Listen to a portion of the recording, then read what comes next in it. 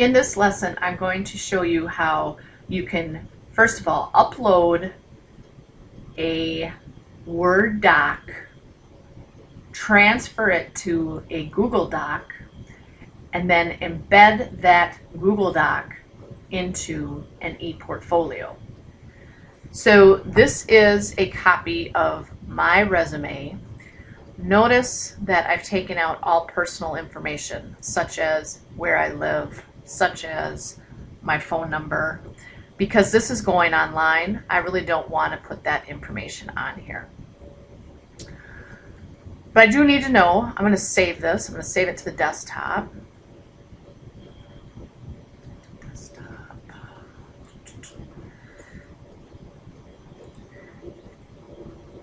And then I am going to exit out. Then I need to go into Documents, Google Docs. And I am going to upload this doc and transfer it to a Google Doc. So I'm going to show you this. So I'm going to go Upload File. I need to go to Desktop. And I need to find my resume. I'm going to go ahead and click Open. And then what you have some settings you have to select. This one says Convert Docs, Presentations, Spreadsheets, Drawings to the corresponding Google Doc. So it will recognize that this is a Word, Microsoft Word file, and it will convert it to an editable Google Doc file or document. You can also try to convert the text from a PDF, which are usually flat. You can't edit them, but this isn't a PDF. And then it says Convert Settings before each upload. So I'm going to leave this as default. And I'm going to go click Upload. Notice here it just says, okay, here is your document. It put it into my Home Docs page. And once I click on that,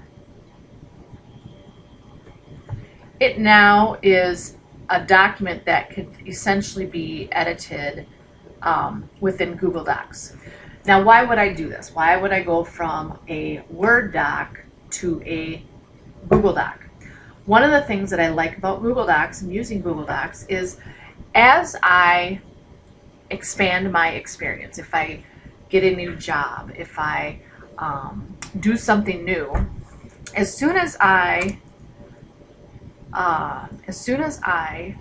change the information on my Google Doc,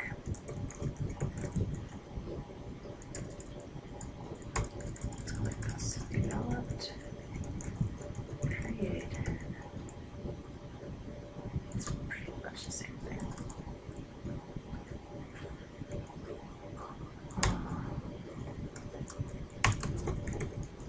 Google Student ePortfolios, Google Sites.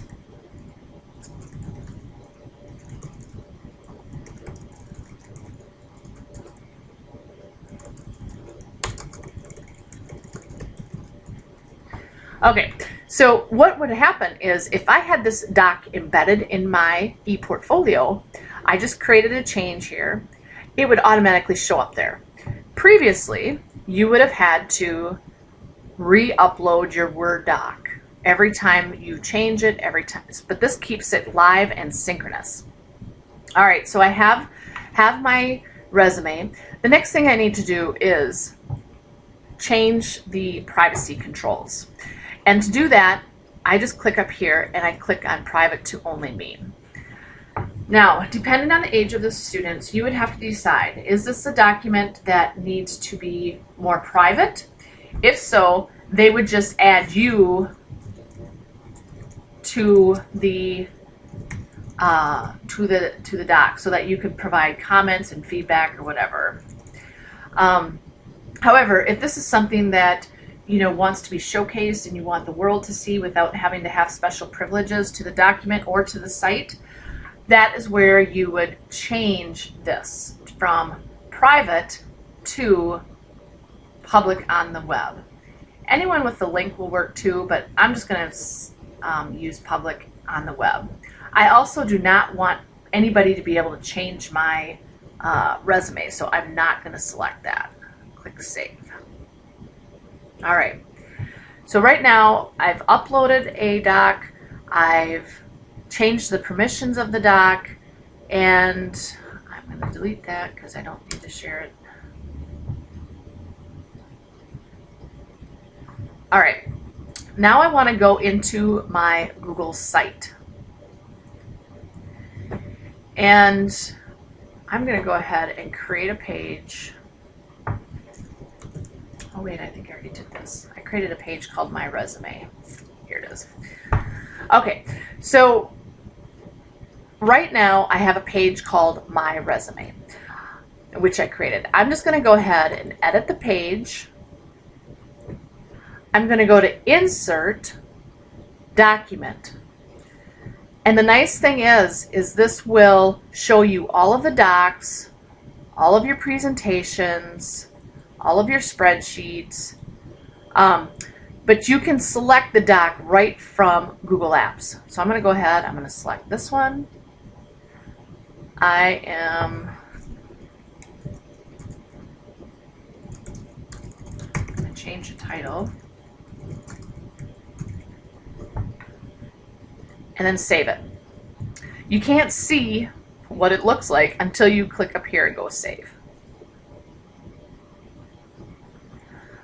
So, traditionally, you may have uploaded a Word doc.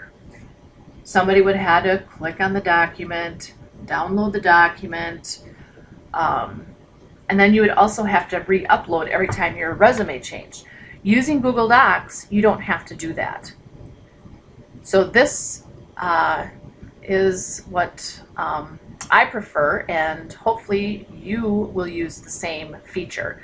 Pay attention to the permissions, and I think everything will work out fine for you.